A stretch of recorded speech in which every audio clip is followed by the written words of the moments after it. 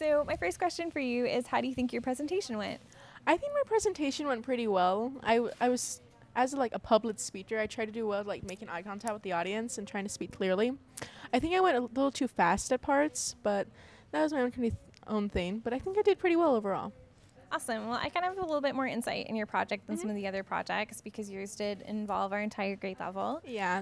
So I was hoping you'd want to talk a little bit about what it was like to do your red and blue card experiment. Well, it was really interesting doing the red and blue card because it was like, I've seen it be done before, but I've never actually been like part of it.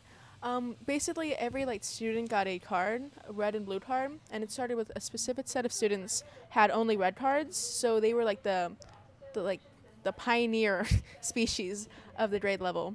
So they went out and infected people, and it went really interesting because you saw, like, in the first 5 seconds, everybody was almost infected.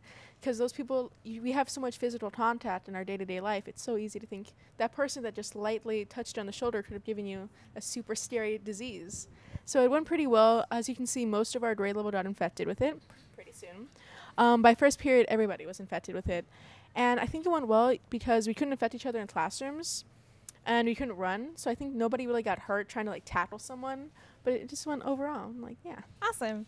And so from your experience with that, I guess, experiment and your PSAs that resulted as kind of from what you learned, what kind of advice do you have to future students who are wanting to do a similar project? The advice I would give them is like, so know what you're doing, kind of that and this. The most advice I would give is like have fun doing this, experiment with different things. Like I didn't really know what my PSA was going to look like, so I just kept experimenting, doing different things, going back and forth with options like filming and experimenting with music and how does that play a role. So if they're going to do this, I would definitely say like experiment with the thing. Don't have one set of plan that you're only going to follow all the way through. Have definitely like be open to changing things, be open to creating new things and going this way and that way. So if you were to continue this kind of project, where could you see it going?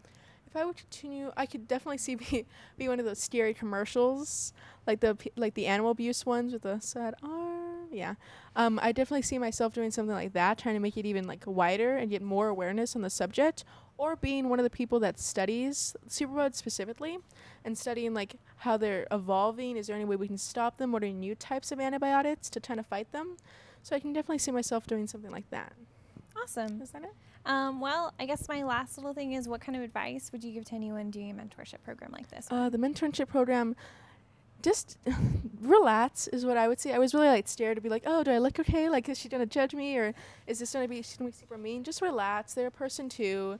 They have a similar interest with you, so don't worry. Like, oh, I can't say the wrong thing. What if her favorite color is not blue? Like, just kind of relax and be open to like learning with the person. They're not gonna be super smart, and like the most amazing thing, they're gonna have like little failures too, and they're gonna learn from this experiment too. So. Awesome. Yeah. I appreciate that. All right. I have a certificate of achievement for you. Oh, yay.